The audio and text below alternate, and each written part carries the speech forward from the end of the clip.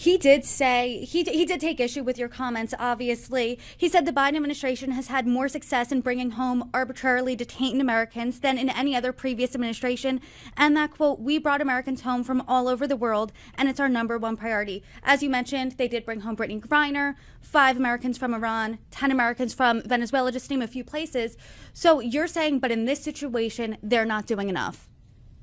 Well, let's talk about those other situations, because they did bring Brittany Griner home, and I'm very happy for that. But it cost us the merchant of death, one of the most dangerous men in the world who should never have been released. And if he was released, he should have been released for Mark Fogel. He's the teacher from Pittsburgh that's wrongfully detained. He should have been released for Whelan, the U.S. Marine that's wrongfully detained in Russia.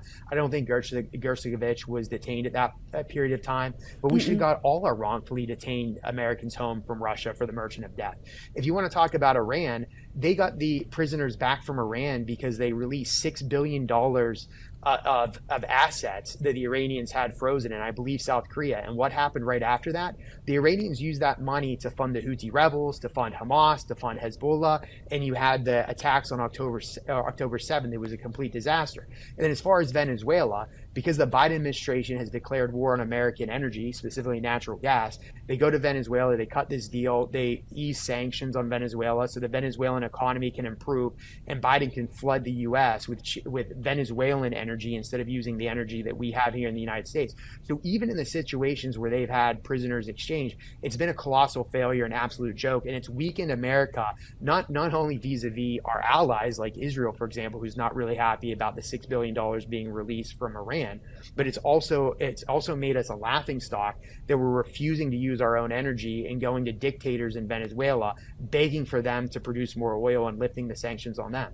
So he can hide behind those disasters. Again, I'm happy all those Americans are home, but the price they have paid is absolutely absurd. If we just showed some strength and vitality in our foreign affairs, in our position in the world, we would be able to secure the release of all these Americans that are wrongfully detained. I want to talk about just a few of them who are are detained in Turks and Caicos. Your constituent, you noted he's a dad. He has no past criminal record. There was also a grandma who said, hey, I accidentally was carrying this ammunition. Now these people are facing 12 years. Going forward, what are you going to do as a member of Congress to ensure these types of situations don't happen again?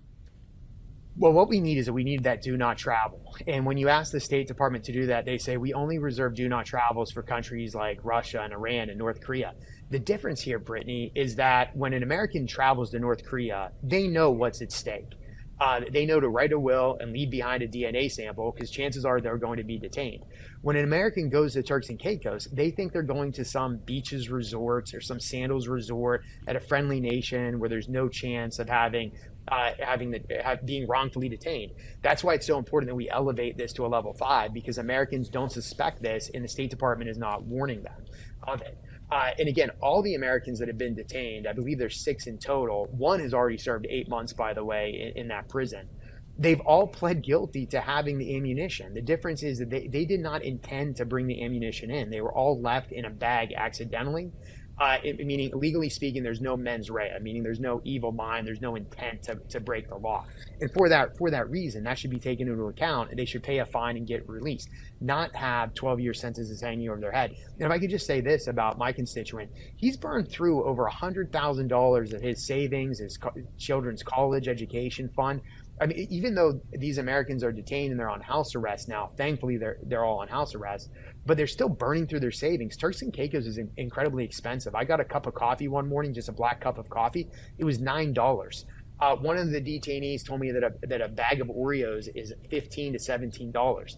You have one that I believe is from Oklahoma telling me that he's living on rice and hot dogs because it's all he can afford. He went to Turks and Caicos on a bachelor party, and he's been detained there now for weeks. So the financial position that our Americans are in is very dire. Not to mention that if they get sent to this prison, there's huge concerns for their safety in a Turks and Caicos jail.